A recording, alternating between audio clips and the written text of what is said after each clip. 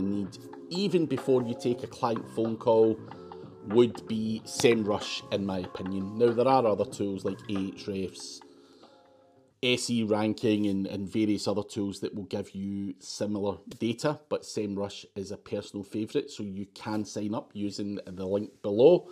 However, SEMrush is vital. Now, obviously on my screen you can see the plans and pricing, so you can get it from $129 a month for the lowest package. If you're working with more keywords and you want to track more, then the Guru package is $249, and then you can get a business package at $499, which is just more projects, more keywords to track, and everything else.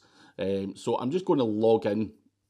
It gives you a nice dashboard here, and you can basically look at any domain name. Now, I'm just going to randomly take the top plumbers in London. So if you Google plumbers London, this particular company comes up. So let's just say this client comes on the phone to me and says, Craig, can you have a look at my SEO, see what's happening?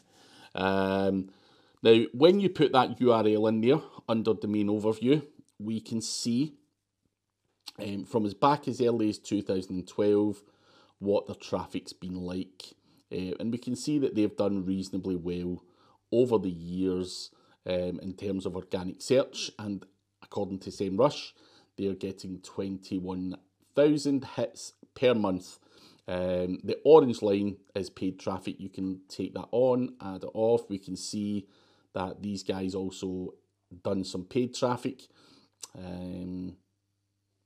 at near the end of 2022. So you can basically analyse how this person's marketing themselves, both from side of things as well.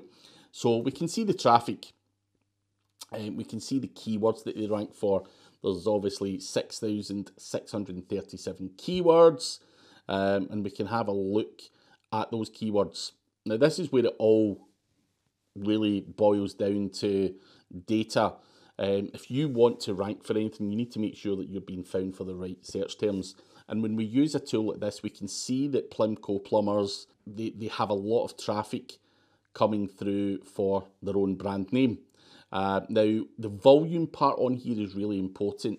That is the amount of monthly search volume that someone is searching on a monthly basis for that company. So they get 14,800 people searching for that business. And of course, they're getting a big bunch of traffic for all the Plimco or Pimco. I don't even know how to say that word. But we can see a lot of the branded searches bringing in a lot of their traffic. But of course, they are found for emergency plumber, emergency electrician, and so on and so forth. Now, again, emergency plumber gets 18,100 searches per month. It will also show us the page that these guys have for that particular search term. So we can analyse the page. What have they got going on there? We can look at the URL structure. We can look at the title tag. We can look at the heading. We can look at the content on this page and the call to actions on this page as well. Local emergency plumbing services, what our clients say, some FAQs, and a whole bunch of other stuff.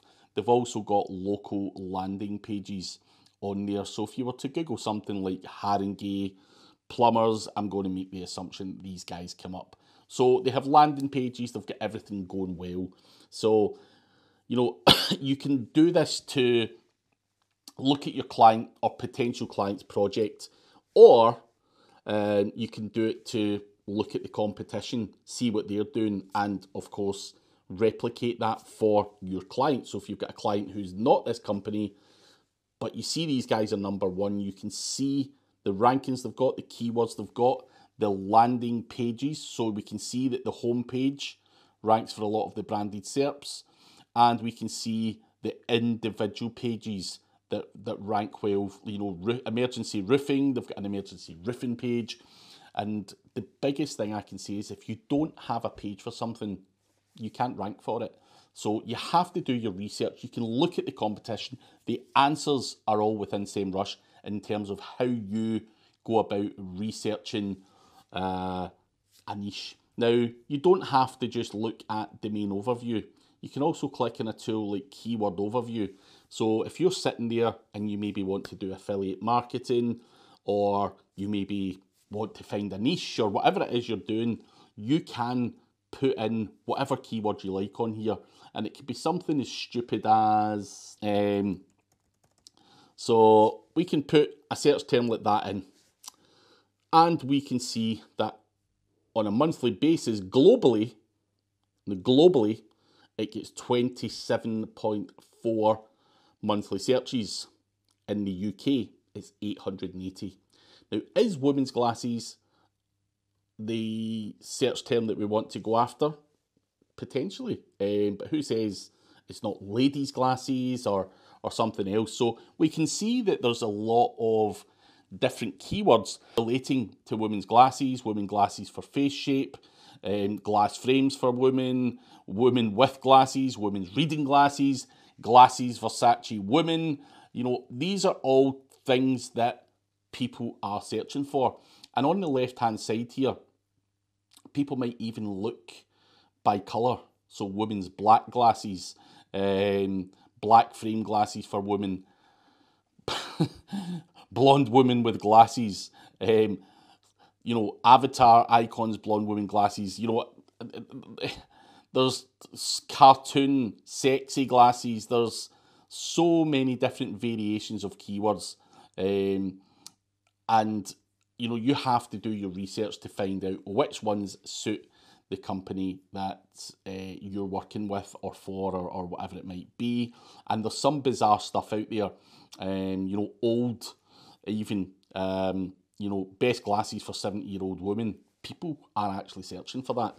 It's not going to be that competitive. We can see that the keyword difficulty says NE, which basically means there's not enough data, which means it would be a piece of piss to rank for that.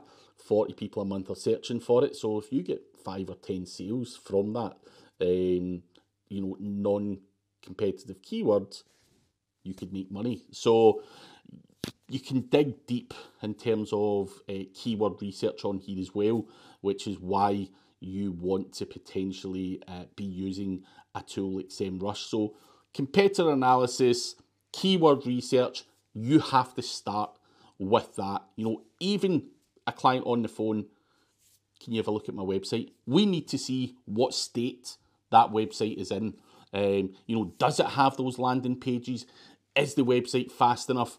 Has it had SEO done before? What's the traffic been like over the last, you know, 10 years? Has it been up, down, left, right? What's going on? And from there, you can start to see what is going on. And as I say, going back to domain overview, and we put in the plumbers, we can see that these guys have clearly done marketing for a number of years. They've had some highs, they've had some lows. Obviously, there's algorithm updates and whatnot that come out, and that is how the land lies in the world of SEO. So my first bit of advice when getting started would be to get SEMrush, punch in a few websites, understand how SEMrush works.